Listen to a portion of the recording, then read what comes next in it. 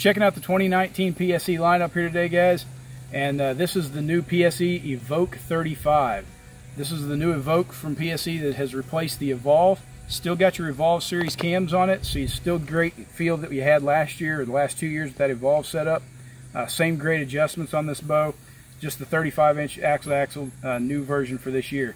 And the new design on those risers is that bridge set on the risers, top and bottom.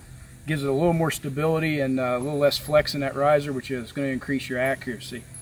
So this bow's coming to you at 328 feet per second, and it's also got a brace height of 6 7/8 at a 35-inch axle to axle. So it's a real smooth, good shooting bow. Shouldn't have any issues with this one. I think we're going to love it just like we do all the other Evolve series. All right, guys, we're going to take a shot out of this bow now and just see what we think of it.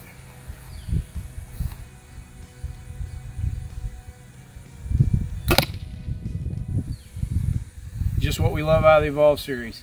No hand shock, very quiet, sits on that back wall just solid as a rock. Just a joy to shoot, really.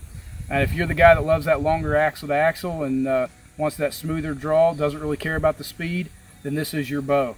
And this bow's coming to you at about $1,049, and it's coming in 5 colors. So it's got that new Kolorfusion pattern options with the Kuiu and stuff.